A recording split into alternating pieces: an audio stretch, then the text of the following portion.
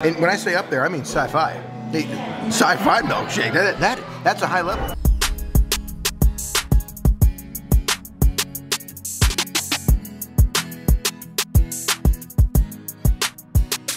Good afternoon, everyone. Today is another magical day here at Disney Springs, and David and I promise we were trying to go to homecoming, didn't realize it, and sure enough, it's closed for a private event. Come on, almost. We almost made it. We're going to be coming back there. We're going to prioritize homecoming. We've heard enough amazing things about it at this point from you that we know we've got to try it. So another night, we will be back for homecoming, but for now, different dinner around Disney Springs. One spot I was thinking about was Paradiso 37. We're still debating on where exactly we'll go.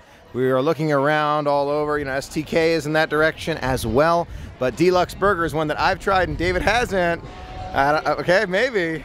All right. Maria and Enzo's is another one that we really want to try in the future. A lot of amazing spots here, but we're trying to find one that we will both love. Now, I'm a little bit confused because I know the other ones are closed for a private event, but how do we get to D-luxe? So I just found out from a cast member that this entire area has been booked up for a private event. We can't even go down these stairs. We couldn't even go to Hideaway. For Enzo's and Maria's Hideaway, we couldn't do it. All of this is closed off for a private event. I didn't even know they did that, but I can see all the way at the end of that bridge over there, that's closed off too. So for us to get to D-luxe Burger, we actually have to go back the way we came or go all the way around. But this is definitely faster to go back the way we came and then go down and around. So we're making our way. As a side note, I had no idea that these kind of super large events took place at Disney Springs. I knew they happened at the parks, but Disney Springs, that's a shocker to me. Here at STK, taking a quick look at their menu as well. They have a lot of great looking items here. Haven't tried these either, but Dave and I are still thinking D-luxe Burger is going to be the one for tonight, but look how many options there are. Look how many, wow. I love the fact that some of these restaurants have order and pickup windows. Right over here, there's a window right there where you can order these items, including those tacos. Sound really good. Or you can sit down inside. David and I are standing out here by Frontera, and David gets to make this decision wherever we're going. David's deciding. But David, you said you're tempted? I'm tempted. Definitely considering the options here. I always love good Mexican food, so we'll have to see.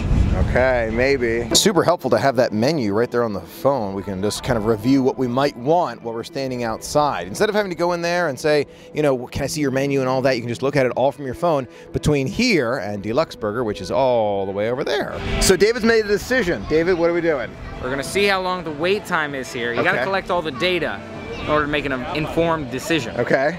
So we'll see what the wait time looks like, and then we'll decide. And if it's longer than 30 minutes. Okay, 30 minutes, then we won't eat here. Sounds good. All right, that's the plan. Let's do it. So wait time is 45 minutes. That's a no, but that means that it's popular. It's popular. Aha, so we got to come back? Someday. Okay, what do you mean someday? It said they were only open for the bar. You probably have to make a reservation.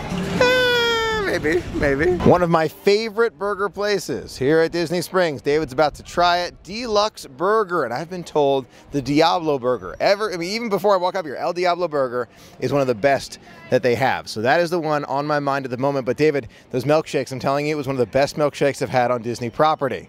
Maybe we'll split one? Good. Okay. One thing I almost always forget to do is look at the mobile order and pay. It's going to save us a lot of space in line. We're going to look right now, order some food and shake for sure. Definitely getting a shake to split because we're going to be better. Sure enough, mobile ordered our food and we got a few sauces as well. We got that garlic ranch and chipotle mayo and so on and so forth. They're all super delicious. I was just indicated via the app to pick up a pager since we mobile ordered. So got the number. Now I got to go pick up the pager. Sure enough, it was as easy as going to the counter, saying my name, and they got me a pager. And we put it on the table, wait for our food and milkshake to be delivered. For the order today, I got the very special El Diablo Burger. Heard it's absolutely incredible. David got the pepperoni pizza burger, and we are splitting the cake gelato shake. Now I know what you're saying, Michael, what about your diet? D-luxe gets a pass. So I've been really good recently with kind of avoiding some of those sugary drinks, and even at home too, trying to make sure I'm eating, you know, items that I want to be eating, like salads and lower calorie items like celery and all sorts of great things.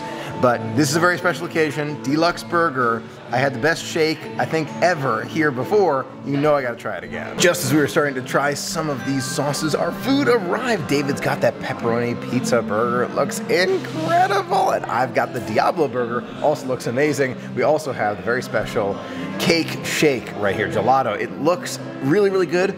Smells super good. I'm very excited about it, but burgers first. We're gonna split them down the middle so we can both try a little bit of both. And here we are splitting the pepperoni pizza burger. Looks so good.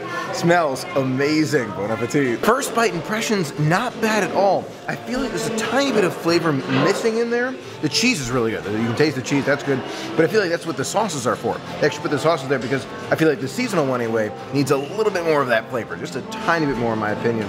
Pepperoni pizza burger, not bad. I definitely agree with you on that one. Probably could use a little bit more flavor. It is good, it's got some good flavor. I also feel like the center is the best part. So if you want more of that tomato sauce, the kind of deeper cheese, it's in the center. But it could definitely use more flavor. It's a good flavor, but I'd love to see a little bit more of that accentuated in this burger. Now I've tried several of the sauces here from D-luxe Burger. The buffalo ranch really is good. So what I'm gonna do is I'm gonna dip the burger in there and give this a try. That's the difference maker right there. That is the difference maker.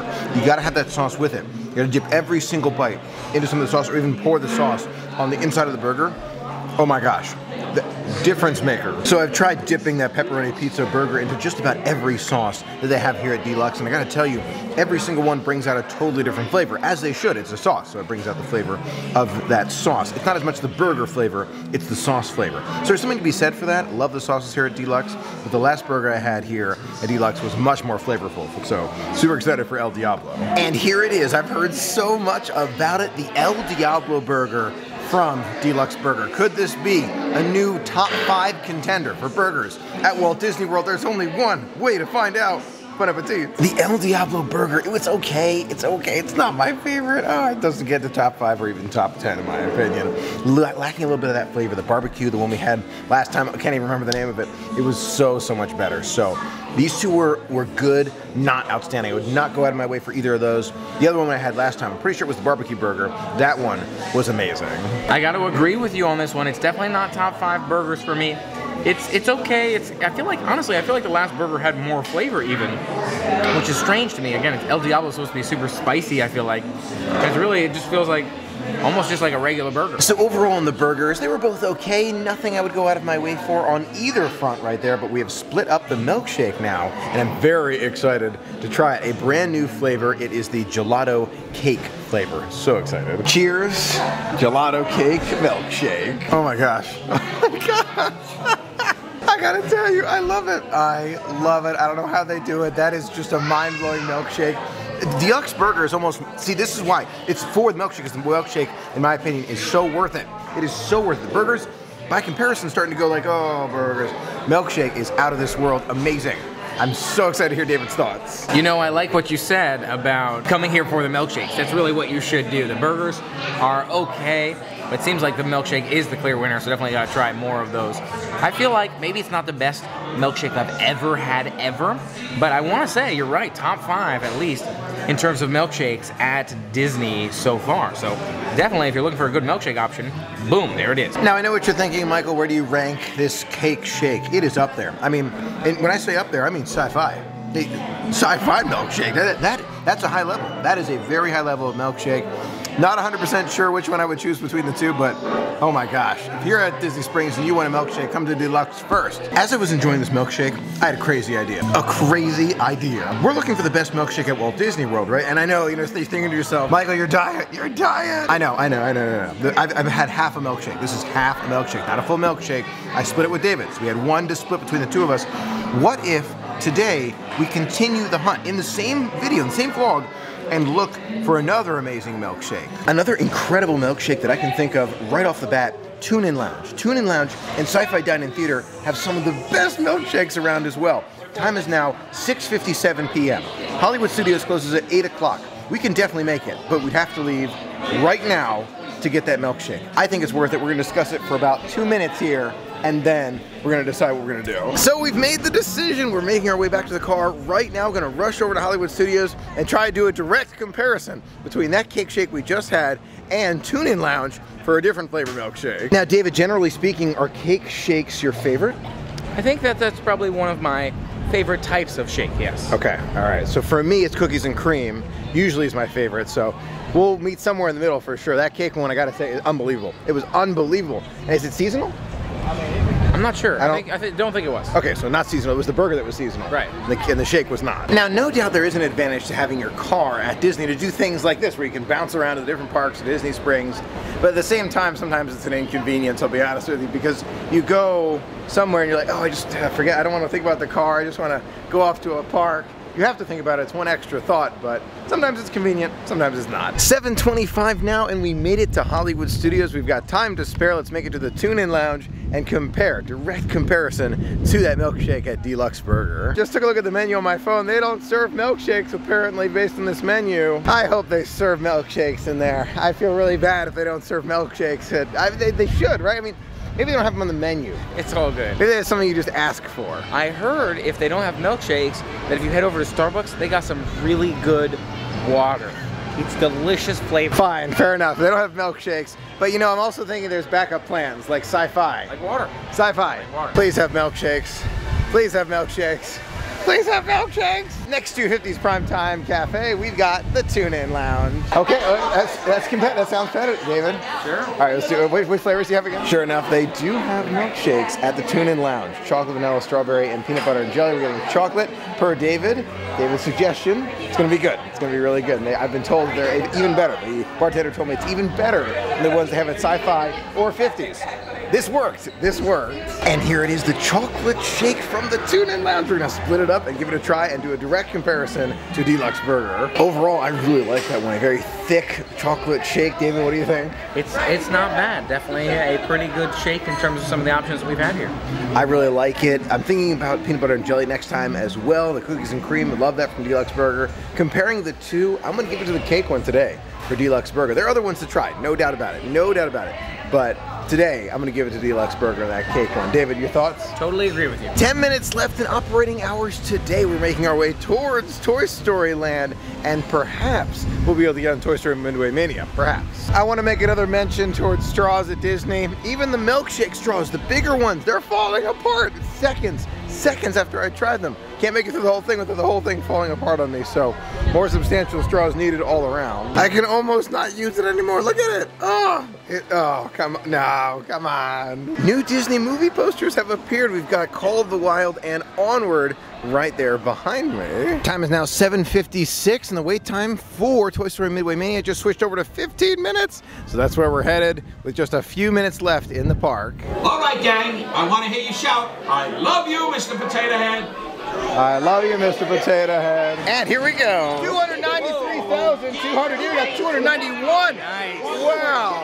There it is, best this hour. 293,200. Dave and I have never been closer in our scores before. Awesome run on Toy Story Midway Mania. Dave and I were within 5,000 points of each other. It was super, super intense close. We're making our way out now. It is well past the closing here at Hollywood Studios and Toy Story Land, so we're on our way. Time is now 8:36, so we're definitely basically by ourselves in the park as we make our way out. Always a unique view as we leave 8:37 at night with extremely few crowds. I mean, it makes sense. Park's closed for 37 minutes. Makes sense. And here's that entrance to the new barbecue restaurant that'll be coming very, very soon. I'm super excited about this one. The theming inside, I have a feeling is going to be unlike any we've ever experienced before. But when it comes to dining theming, Space 220 still has my highest attention right now. Space 220 is on my mind. And here it is, that larger than life sign for Mickey and Minnie's Runaway Railway is up. It's amazing to see. It's all gonna be lit up as soon as it opens. And believe it or not, I got a fast pass. I got a fast pass for the attraction,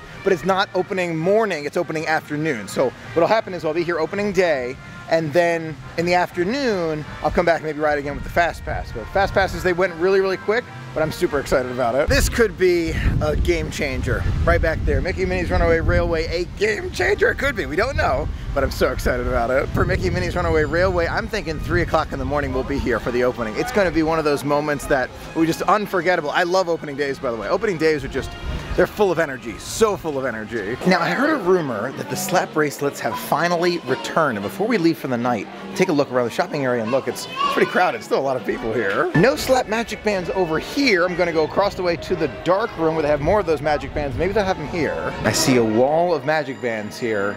Not one of them looks like a slap magic band to me. I had to look carefully, but I found it, finally. Figment slap magic band right there. Take a look at that. I'm pretty sure I'm gonna buy this, and I'm going to demonstrate how it works. It's really, really cool, and I like it a lot, especially the design with figment. The figment is the best part. The only thing I'm thinking about, though, is the fact that the puck is kind of raised there, and there's a very small piece of silicone rubber right there holding it to the slap bracelet. As compared to the standard magic bands, or the ones that are, you know, with the special designs like this one for Slinky Dog, no matter how I, you know, kind of brush up against something or accidentally, you know, hand touches a railing, you know, the wrong way, nothing's gonna be kind of cut off from the front here. I worry a little bit about this figment coming off from the front. So I'm hesitating. I'm gonna sleep on this decision for a little bit. It's that small piece of silicone right there that kind of, it's raised. So if I go like this, like accidentally against kind of a wall there, whatever it is, this is not going anywhere. See how it's flat against my body? This, I worry about that so much. So I'm gonna put it down for now, give it a couple nights to sleep on it, think on it, and then we'll come back to this. We'll come back to this decision. It's a great idea. I love the idea of a slap band, magic band. It's just that one, I don't know, it's just, something in my brain is saying, wait. So I'm gonna trust my brain for a little bit here, but we'll see. The figment though, you know I love figment. I'm so worried that it'll be gone so fast, but I'm gonna wait, I'm not the last one in the park, by the way. I should mention, I am not the last one here. The store's closing soon, so I do have to make a decision about this. I know I'm coming back and forth, but you see what I'm talking about there? See? Just like, I don't know. I'm worried about that, but this could be like the one and only, and then like it doesn't appear ever again, and this is the only one that's ever sold, and I guess that's how I'm gonna think about it. If I don't get it, and we never see another one again, yeah, that doesn't feel too good, does it? So I found a small box of slap bracelets here, and I tried one on. There's a stitch one right there. It looks good, feels good, but compared to the feel from I like this feel better with the standard pegs in it. So this, I think, is going to cause it for me to say no at the moment. But you know, maybe one day I'll change my mind.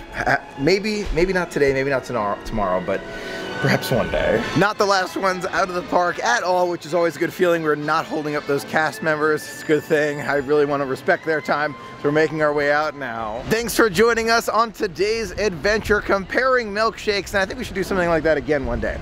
Not all the time. Got to be watching, you know, the calorie intake and all that. But together we both had one milkshake today, half of two. So one milkshake today.